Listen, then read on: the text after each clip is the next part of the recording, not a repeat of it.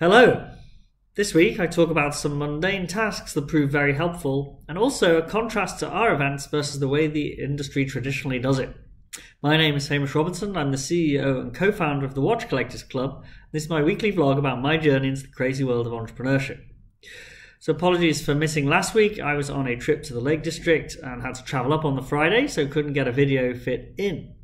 But the week before, I went to an event held by two partners in the traditional industry, and it was done in exactly the way that the industry always does things. And it really highlighted the difference we're trying to make with our events. So yes, this was a luxury event with lots of the trappings of a luxury event. And that's fine for luxury brands. But we've always felt that these kinds of traditional events always really take something away from the watchers themselves. There's not enough information provided. More focuses on the mystique.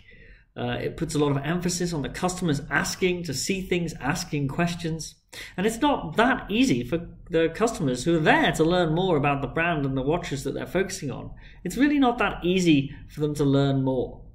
We've always found that strange, and that's why we're setting the Watch Collectors Club up as an education and events company. And it was great to go back to an event held by the industry that we'd thought before the pandemic needed to change, and have it confirmed that they just want to do things the same way they've always done them, and we'd like to offer something different.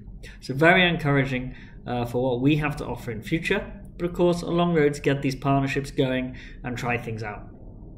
This week I've spent a lot of time doing something really mundane, which is organizing a lot of the photos we've collected over the last couple of years.